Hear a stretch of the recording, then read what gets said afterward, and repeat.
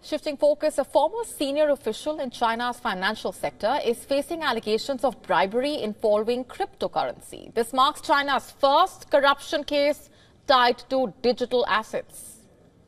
Yao Qian, once a key figure in China's Securities Regulatory Commission, is reportedly accused of exploiting his position to accept bribes and misuse his regulatory powers.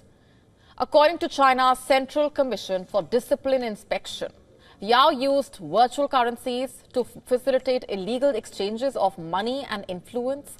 During his tenure at the Securities Regulatory Commission, Yao's department oversaw critical areas like data security and regulations for securities, futures and funds. Authorities allege he prioritized personal gain over professional duties by favoring certain technology companies to help them expand in exchange for financial benefits. The benefits included covering his personal expenses and accepting large sums of money. As part of the crackdown, Yao has been expelled from the Communist Party, stripped of his public office, and reportedly has all his illegal earnings confiscated. Authorities are now investigating whether to pursue formal criminal charges against Yao.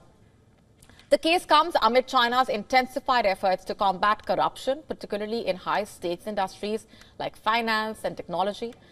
While cryptocurrencies are widely embraced in countries like the US, they remain a legal grey area in China, where courts are divided on formally recognizing virtual assets. To stay up to speed with the latest news, download the WION app and subscribe to our YouTube channel.